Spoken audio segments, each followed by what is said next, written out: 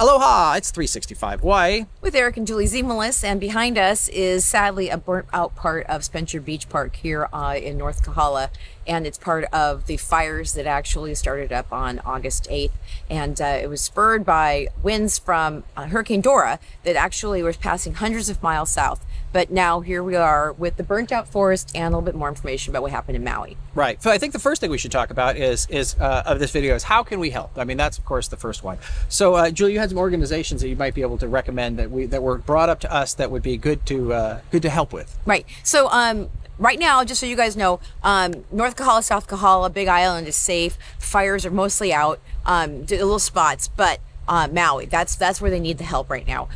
You know, 8 to 11,000 residents are displaced. So what they're finding is that over the last few days, people have been donating things. So they've got bags and bags of clothes. They don't have any way to actually distribute that. So what they're asking for is donations. So we know that you guys are an amazing community of 365 fans on this channel. So if you could think about donating, here's a few things you guys can do, and we'll go ahead and just give you some information too.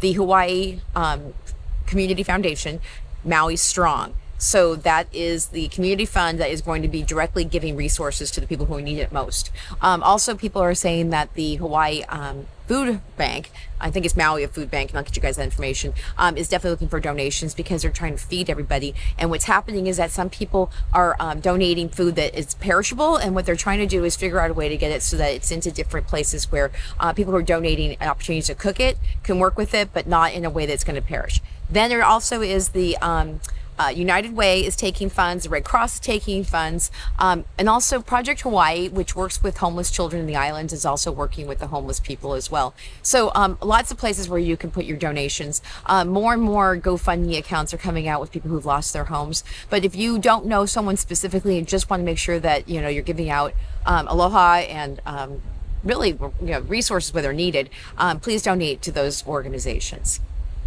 There you go. And it's interesting. We know a few of these different individuals that have it, and there are the GoFundMe. It's sad to hear our friends that are putting out these GoFundMes that need help on top of it. Right, and they're telling people be careful of fraud and donating to places that are not reputable. Yeah. So I'm going to tell you guys, the Hawaii Community Fund, Maui Strong. They have. This is so awesome, you guys. Within the first 8 hours, they had $1 million donated, but it's not enough. We were just listening to Josh Green say that there is going to be $5.5 billion. Yeah, so to rebuild, that is a lot of money. For, right, and you guys, seriously, we saw the map of the houses that were burned down. How many structures? There was 2,200 structures that burned down during that fire. Right. So there's at least 8,000 residents that are displaced right now. And what's happening also is what we're seeing from TikTok and the people who actually live in Maui. They're basically saying, please don't come to Maui. They tourists do. Yeah, they're completely overwhelmed. I think people don't understand how small the island is. You kind of think it's like a big city, and the answer is even we that want to help here on Hawaii Island, we can't because there's no easy way to get over there. And and there's no place for us to stay even if we wanted to. They're basically using a lot of the different. I think that they're trying to use some of the hotels to help the displaced. But I heard a lot of people are actually living in their cars. Yeah. So it's a horrible experience right now in Maui, around Lahaina. And but I will say, you guys, just because everyone's been posting pictures of themselves standing underneath a banyan tree, that one of my friends actually on this island, Ricky Pizzona, who is a professional arborist and plant lover, he was tapped to figure out how they can save the banyan tree in Maui. And what they decided is that it needs a lot of water. Mm-hmm. And it needs not to be touched for a little bit. Wait 6 months. They're going to do a little trimming and see if it comes back. But the prognosis for that tree is actually pretty good. Yep, should make it. Yeah. So in fact, if you're looking around what we're doing, the fire came through and basically burned off the top of the trees, but not the base roots of them. So that's good news for that tree, because I know a lot of people, when they think of Lahaina, think of that banyan tree. But I just want you guys also to remember that a lot of people live there, and they no longer have their home. So again, if you guys can donate, that'd be fantastic. So anyway, so what we're going to also talk to you guys about what happened here on Big Island, because as Eric and I always talk about, there's no news crew running around showing people what the heck happened. And so people are marked themselves safe from the Maui fire, but they live on Big Island because everyone keeps asking them, are you okay from the fire? So again, Big Island is okay. Kohala definitely has some scorch marks, and we'll show those to you. But we are so blessed that we didn't have any structures and homes and people affected. But our first responders helped make that happen. So shout out to Big Island and Hawaii County for our first responders for doing such a good job of avoiding loss of life and property. Well, this looks like where the firefighters kind of had a stand here. This is like an old base of a foundation of a building a long time ago. And you can see behind me, this is where the burn all burned through here. All the way up there. In fact, we just saw an emergency vehicle to kind of do, they're still doing sweeps through here to clean up the hot spots. But the smell in the air too, definitely burned. Here we are at Spencer Beach Park, and we are actually kind of sad to see that this big old tree got blown down. As you might, I don't know if you guys knew this, but when we had the winds come up this last week, they were like 50, 60 mile an hour winds that were blowing through Saddle Road through Kauai High here in North Kohala. And we are right behind us, actually. You can see the burn scars across the whole hillside. We'll show those to you. But to take this poor tree down, you know, it's what we deal with when we have the winds that came in from Hurricane Dora. Okay, as you guys can see behind me, this is the brush fire part of the fire, and there's a lot of acreage that got burned here. Just to put things in perspective, I mean, it's like this whole part that we can see has been burned.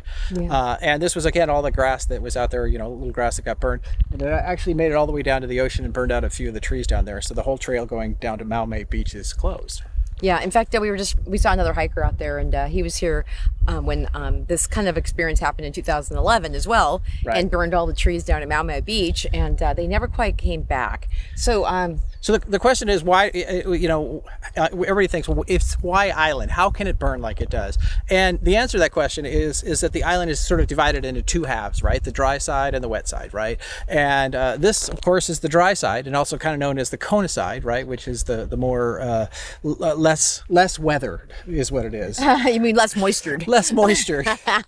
Yeah, just so you guys know, Kona is a term for dry side. So all the islands have a Kona side of the island. So that's why it's called Kailua Kona as the name of the town, not right, just Kona. So example, you wouldn't see huge wildfires in Puna just because if it rains every day, everything is greener than green. It just isn't going to happen. But this, it doesn't get much rain out here. I mean, it's definitely has that desert. And that's what's interesting about the big island. It has so many, well, all islands have so many different microclimates, right? And yeah, you drive, like example, if we drive this way, you're going to come, you're on the dry side, then you make this corner, and there's literally a line, and then all of a sudden everything turns green again. That's where all the water comes in. It just doesn't go past that thing, just the way the winds blow the clouds. Yeah, that's up near Hawaii. Yep. But also the wind is a major factor. And what happens that, you know, people don't understand this sometimes.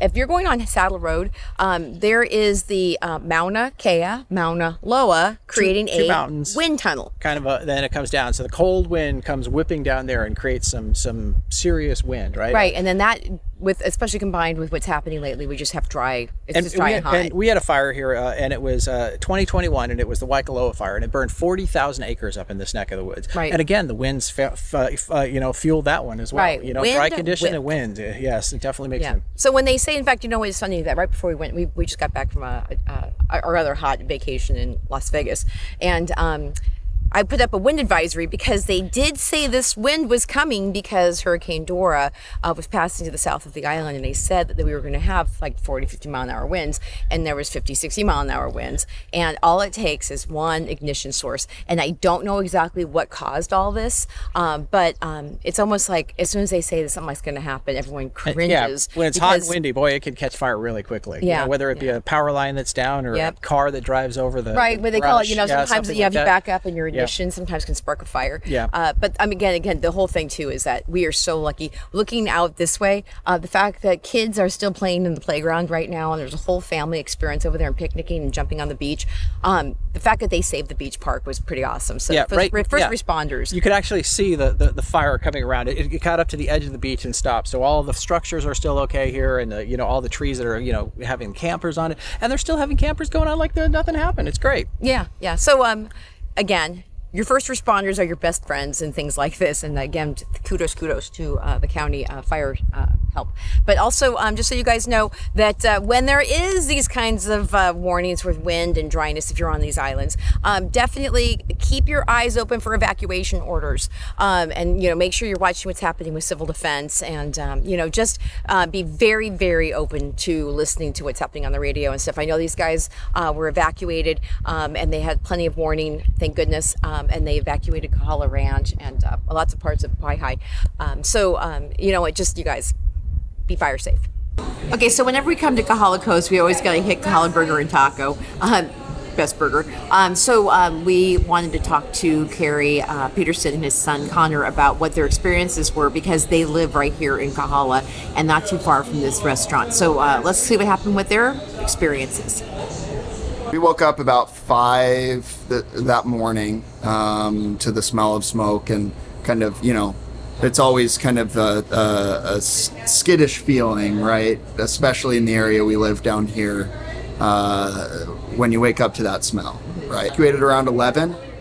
From what I know, almost everybody's houses are okay in Kohala. I heard of, maybe a roof collapsing somewhere in Kohala Ranch, but in the driveway area, the house was relatively unaffected. How fast were the winds going? How was it? So there were reports of 80-mile-an-hour gusts throughout that morning, and that's kind of when you have those two factors of the wind and the fire, you're kind of in God's hands at that point, right? You just have to hope and pray that one of those embers doesn't land in your backyard. Yeah. I got a memory from Facebook. This time last year, almost to the day, we had fires burning in Waikoloa. We have, right? We have, I've been calling it Armageddon August, because first week of August, pretty much every year, we generally always deal with something in the state. So, and here you are, you're living in the middle of it all. Well, I'd say we're adjacent to the real epicenter, right? And the people living really in the middle of it are really going through it. So, our hearts go out to them, right? Yeah. So Carrie Peterson is the owner of Kohala Burger and Taco, man on the street. Tell us what people should, when they come to Big Island, if they're being diverted from Maui, what should they do? Well, the first thing is that you should just be grateful that you've got a place to come. That's what we're grateful that we're here, and our thoughts and prayers, and we're, everything's going out to our friends and family over in Maui. But if you're here, try to respect the land, be careful of fire, but enjoy. Get up here for a Big Island grass-fed beef burger. You can support the local community, you can support the people that live here. And what I always say is we support the local farmers, bakers, farmers, fishermen, and tortilla makers. So we hope that we can see you, and we're thinking about our friends in Maui. Okay, so as you can see, the fire break did a good job. We're on the north side of the fire here, and what I was surprised on is, number one, kudos to all the firefighting place, because what I saw up there was a lot of houses that looks like that they were in the burn area but did not get burned, which means that the fire department and the homeowners did a good job of making sure that everything was kept moist and everything like that, and probably the winds weren't too strong and the fire wasn't too big, but it does make a difference. And but as you can see, it is burned out here, and this is the area where the winds blow through pretty harsh too. This is the whole wind area that we have out here on the Big Island.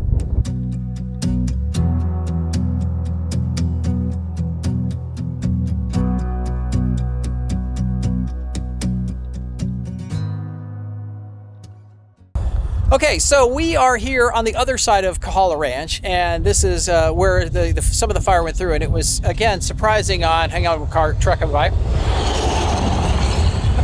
Look at us, we were so man on the street, we're literally on the street manning it up. That's right, okay. but it's very interesting how these houses didn't get burned. I mean, it's just they were in the path, but because it was a brush fire and the winds weren't quite as strong, it didn't blow up there. They were able to keep it under control. Yeah, but obviously, I'm sure they were terrified. And also, right behind us, you guys, the entrance to the Kohala Ranch, you can see that a quarter of their brush, like their pretty little hedge, is all burnt out and the rest is green. I'm sure there were prayers being said during the time of those people in that area. Yeah, they were very lucky. Yeah, and maybe they were trying to hose down their houses and stuff. And again, first responders are rock stars. But if you guys know of somebody who had this had a story about what it was like to be in the fires around here, drop them in the comments. Let people know that there's stories that are happening here as well. That's right. And that's kind of what we're about, is going out and checking what's going on. I mean, again, it's horrible what happened on Maui, and I'm glad that we've been able to help out and get some people to donate to make things better.